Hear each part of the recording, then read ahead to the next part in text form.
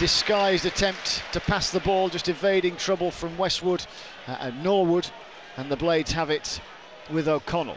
Down the line it comes to Egan, into McGoldrick, a lovely give and go between the two Republic of Ireland internationals. Then it goes into the box, Mousse, chance again, Lundstram's there, and Lundstram's got his second goal.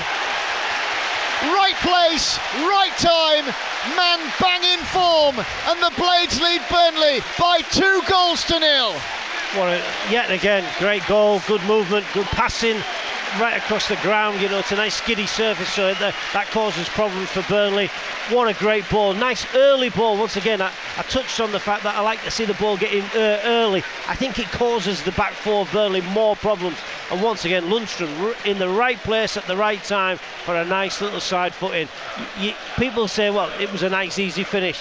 You've got to compose yourself, you've got to get enough on the ball just to slide it in, and the credit to him again. 2 goals, brilliant game, and shame Mousse didn't actually knock that one in, but great ball in from Stevens. Look, I mean, we get the fortunate view of it again, and that's a great ball, but Mousse will be disappointed that he didn't get that on target. But you know, Lundstram, if you were stood on the edge of the box, you don't